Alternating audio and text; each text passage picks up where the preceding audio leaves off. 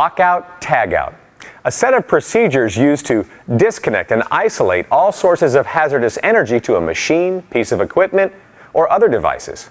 It's called lockout-tagout because a special purpose lock is used to lock the energy source in a disconnected position, and a specialized tag is applied which indicates the equipment should not be operated. Performing a lockout-tagout procedure allows workers to service or repair equipment without the risk of the machine starting unexpectedly or hazardous energy being released.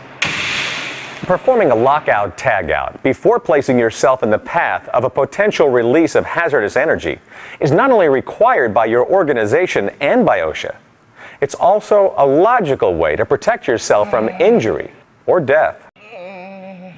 Performing a lockout-tagout is required when a worker removes or bypasses machine guarding, electrical cover plates, interlock switches, or other safety devices resulting in exposure to hazards.